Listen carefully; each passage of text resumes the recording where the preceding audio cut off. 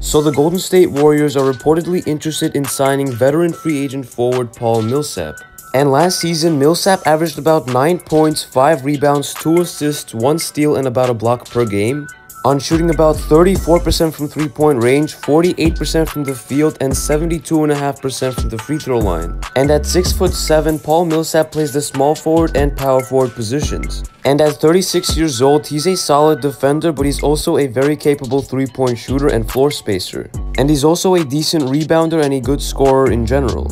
And there are a handful of teams that are interested in Paul Millsap's veteran presence, but it would likely only be for their room exception. And in my opinion, I believe that Paul Millsap will actually receive a maximum of $5 million per year on his next contract, but it could turn out to be a veteran minimum deal as well. So let me know in the comment section down below what you guys think of this potential possibility of the Warriors signing Paul Millsap. And if you guys want to see more Golden State Warriors news and updates like these, make sure to smash that like button and subscribe if you're new. And it's been Warriors Hoops here, and I'm out. Peace.